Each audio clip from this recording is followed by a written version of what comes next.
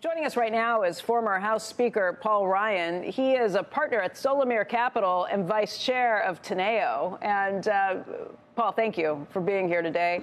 Morning. You have been pretty outspoken along the way against former President Trump, even though you served during his administration, you served as House Speaker, went through a lot of these things. Today, you've got Nikki Haley bowing out. At least that's the word that we're getting on this. What does that mean for the race that's to come? Yeah, I mean, let's wait and see what Nikki says. I know that that's what she's going to do. She ran a great race. So first of all, I think I just want to commend Nikki. She gave people like me, conservatives, a home. She spoke to traditional conservatives in a very compelling way. She advanced our principles and highlighted and defended our principles quite well. But it just wasn't enough. She didn't capture the party. You think she will? What is she going to do? I don't know the answer. I honestly don't know the answer to that. I really don't know. Would it make a difference to you? No, I make my own mind up. She makes hers. But I don't know what Nikki's going to do. But I'm glad she made the race. She beat everybody else out in the field. She did a good job of representing, traditional conservatives. I think Trump would be wise to listen to her about, what it takes to appeal to traditional conservatives and moderate and centrists, the people who make the difference. It's the suburban voter that's going to make the difference in this race. That's where Nikki did really, really well. That's where she was strongest. So I think she represents a cohort of voters in this country that are the swing pivotal voters. And so I think people would be wise to listen to what she has to say. I mean, the word is the Biden administration is hoping to court those very voters. Yeah, that's how they won this last time. Yeah, that could be the swing that makes the difference. Yeah, the problem for Biden, from my perspective, is he's chased the wrong voters the last 3.5 years. He went to the left. He chased the suburban centrists in, say, Milwaukee, like my old congressional district. They voted for him thinking he was going to be a moderate. That's not what he was. On all of the issues, and stack up the issues. Other than maybe life, I think 7 out of 10 issues, the top 10 issues, stack up for Republicans, and it's because Biden gave those issues away and went hard left. And that's a mistake he made, and I think they're ruining that day right now. What do you think Nikki Haley's calculus should be right now in terms of what she tries to do? Should she try to get back in the fold? Should she be the next Liz Cheney and just go on cable TV for?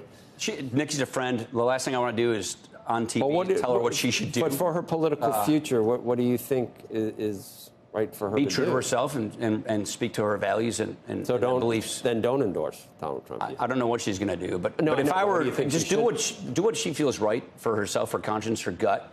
And who cares about your political future?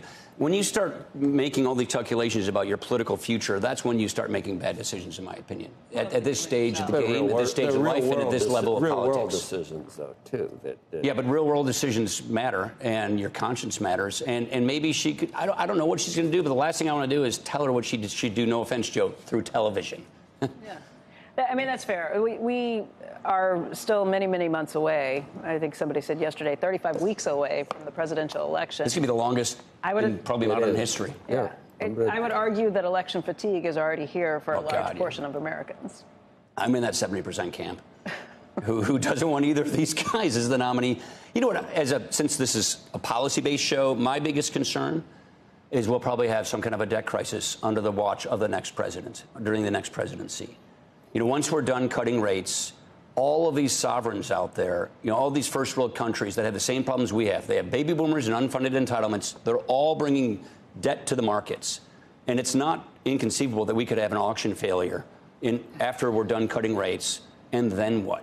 So the question in my mind is, what's the next person going to do? Both of these guys, Trump and Biden, are campaigning against doing anything about this. And that just really bothers me. It makes me really worried. We've had a bad precedent, too, because it seems like we're getting away with it. So that's why that was on MNT and all this 50 years, stuff. Everybody kept thinking we could just push the string. When did Pete Peterson and David Walker? That was like 20 years ago. I was passing budgets in Nothing's those days. happened bad, though. I passed budgets back in those days, and when I was House Budget Chair, to balance the budget, pay off the debt, means test, change the age, retirement age, all of those things. We all survived politically and lived to tell another, lived another day. But everybody said, "Oh, this isn't a big problem. This crisis isn't coming." Stock market's at all-time highs. Yeah. Interest rates are. We got $34 trillion in debt, and the GDP's growing at what no one thought. And this is compounding away from us in an ugly way. Another 1 point on interest rates gives us like $30 trillion over 10 years of debt servicing costs. It's really insane stuff. Do you hope that Jay Powell today is going to say that rate cuts are coming? Or do you think... No, I'm in the higher for longer category. I'm in the higher for longer category. Get this thing under control. No cuts at all? No, I look, data-driven. I agree with the data-driven thing, but I think my worry is they'll probably cut at the end and they'll look political. They have to worry about their independence, I think, the Fed, especially with I think we had McHenry on talking about all these regulations. Yeah. They got to worry about their independence. They have to, getting from 8 to 4% inflation is a lot easier than getting from 4 to 2. And I think they need to make sure that they exhaust this to make sure that they have inflation under control. What worries me is if we have the specter of a debt crisis possibly on our medium-term horizon, what can you do now? And there are a couple things I think Congress could do that they're discussing, like a debt commission. Get a debt commission formed. Get it in place. We had one of those. Simpson well, that was not a statutory committee. I was on Simpson Bowles. It was dead before. We literally saw the press release from Pelosi and Obama in our last meeting before we left the room saying we're not doing this, and then it was dead. So you can do debt commissions in a way like the Greenspan Social Security Commission, where it's statutory, where Congress has to vote on it, can't avoid it.